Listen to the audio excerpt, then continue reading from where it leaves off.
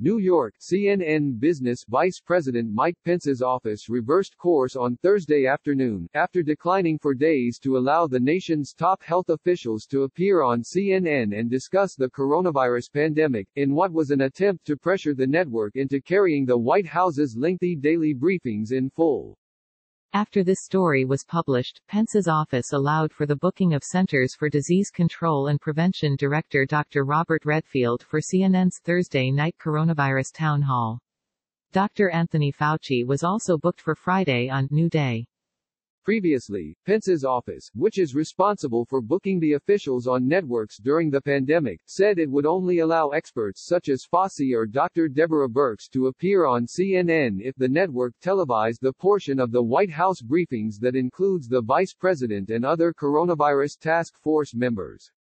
CNN often only broadcasts President Donald Trump's question and answer session, which sometimes includes the healthcare officials, live on air. After Trump leaves the podium, CNN frequently cuts out of the White House briefing to discuss and fact-check what the president has said. A CNN executive said that the network usually returns to such programming because of the extensive length of the full briefing that includes Pence, which can run in excess of 2 hours. CNN did, however, air the vice president's portion of the briefing Wednesday night. Regardless, Pence's office for several days declined to make the nation's top health care officials available to CNN for the last 7 days. When you guys cover the briefings with the health officials, then you can expect them back on your air, a Pence spokesperson told CNN Thursday morning. Fauci, Birx, FDA Commissioner Stephen Hahn and Surgeon General Jerome Adams have all appeared on NBC, CBS, ABC and Fox during the last week, despite the fact that the broadcast networks have generally not covered the briefings that have included the vice president and health officials. But the vice president's office had blocked all CNN appearances since last Thursday night.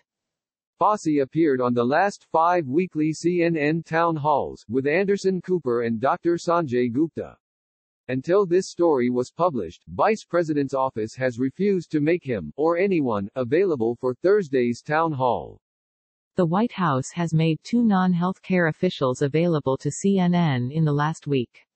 Secretary of Defense Mark Esper appeared on State of the Union on Sunday and Peter Navarro appeared on Anderson Cooper's show on Friday and New Day on Monday. Trump has declined CNN's repeated requests for an interview, instead appearing only on Fox News for softball interviews multiple times during the national emergency. A CNN spokesperson declined to comment for this story. Correction, a previous version of this story misstated the number of CNN town halls in which Dr. Fauci has appeared.